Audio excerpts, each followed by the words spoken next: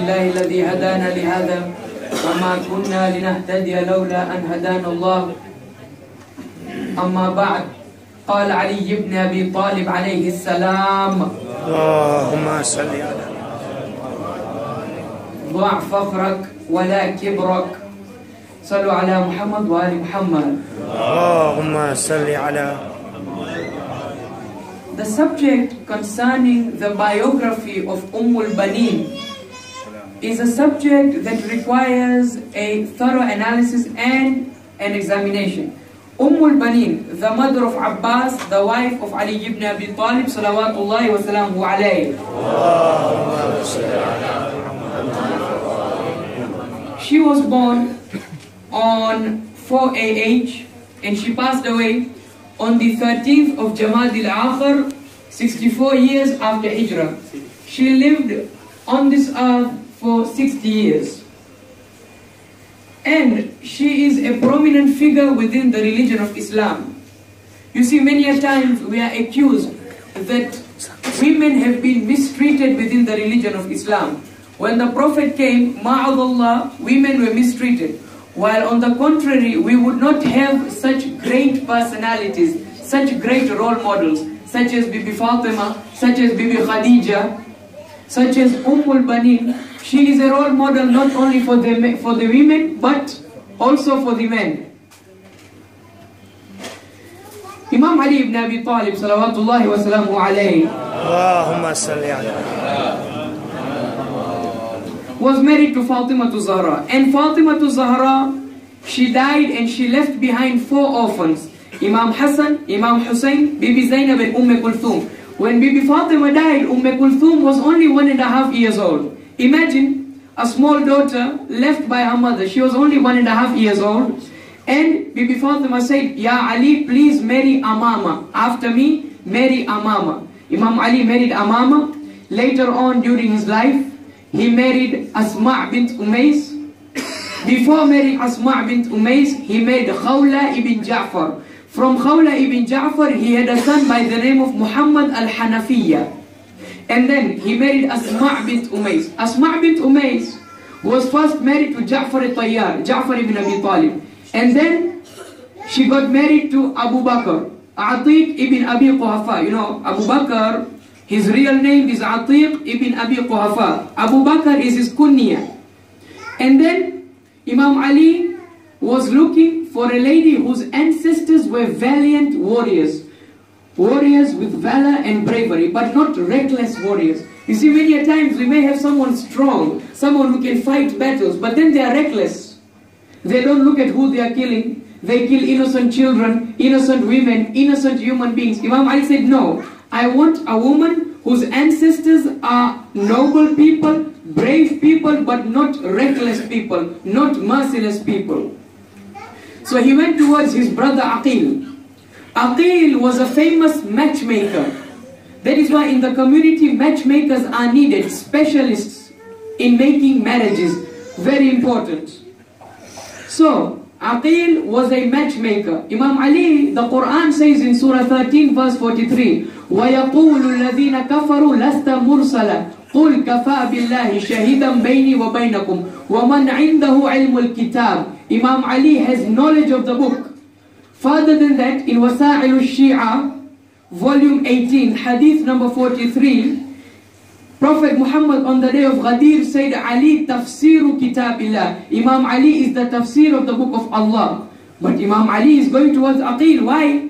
No, Imam Ali is trying to emphasize that these kinds of specialists are needed within the community.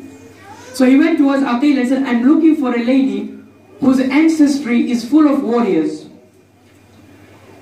Aqil straight away said, let us go to Fatima bint Hizam al-Kilabiyya. Ummul Baneen's real name is not Ummul Baneen. That's her title. Her real name is Fatima bint Hizam al-Kilabiyya. So they went, and then Imam Ali said, before we go towards Ummul Baneen, please tell me his ancestry. Who were his ancestors? You said they are brave people. Can you give me examples? He said, let me begin with Al-Mulahal. Al-Mulahal would look for wild animals to fight with. You know, normally wild animals look after you. They run after you. He would run after wild animals and fight them. He would fight with lions. And then who else? Abul Barra, another ancestor of Ummul Baneen. Al-Mulahal, Abul Barra, etc. All of them, they belong to the ancestry of Ummul Baneen, brave warriors. They got married. Imam Ali and Ummul Baneen, they got married. Who read the nikah? Aqil. Aqil read the nikah of Imam Ali and Ummul Baneen. And Ummul Baneen would have become arrogant during this predicament. You know, after the Holy Prophet, who was the most important person on this earth? Imam Ali. He was the best human being after the Prophet. Ummul Baneen could have easily said, now I am married to Imam Ali, I can become arrogant to these children. No. As soon as she entered the house of Imam Ali, she said, first, call all the children of Fatima. All of them gathered, Imam Hassan, Imam Hussein, Kulthum, Bibi Zainab. She looked towards them and she said, I have not come here to take Fatima's position. I am not here to snatch Fatima's position. No, I am not your mother, but I have come here as a servant.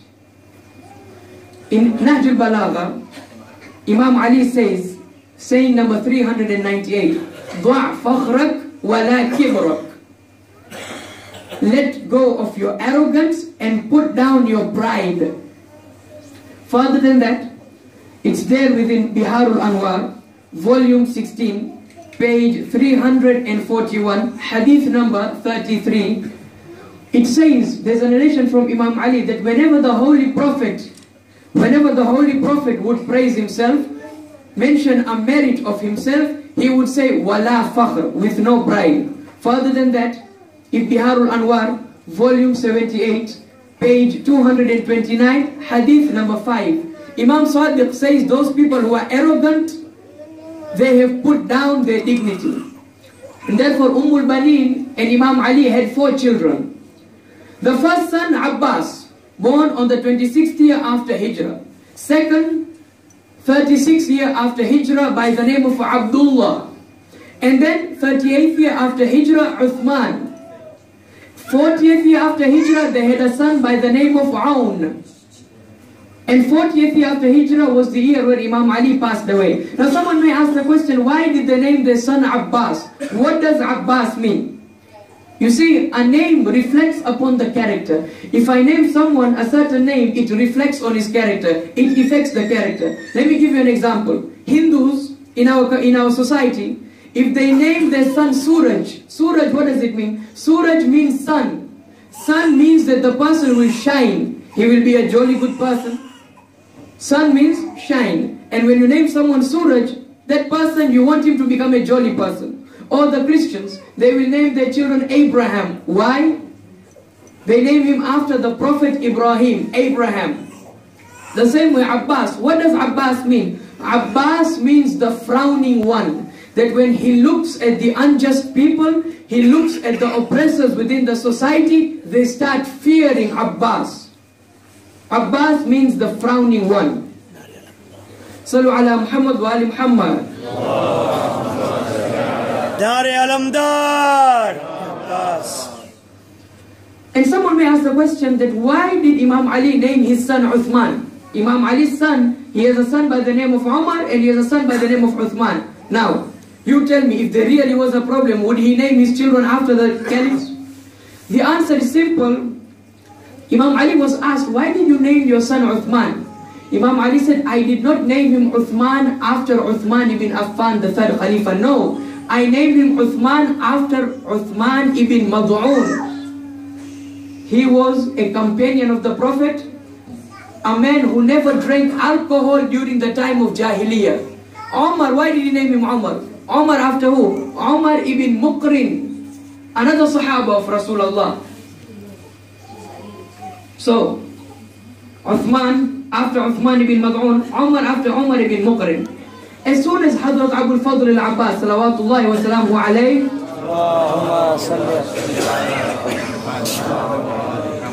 as soon as he was born, the first person he saw, the first person he laid his eyes upon was Abu Abdullah Imam al-Hussein. And the last man that he saw when he left this earth was Imam al-Hussein. On the 10th of Muharram, when Abbas lay on the grounds of Karbala, he called Imam Hussein. Abu Abdullah went towards him and said, "Oh Hussein, oh my brother, oh Mawla, Ya Mawla, on one eye I have an arrow, on the other eye I have blood.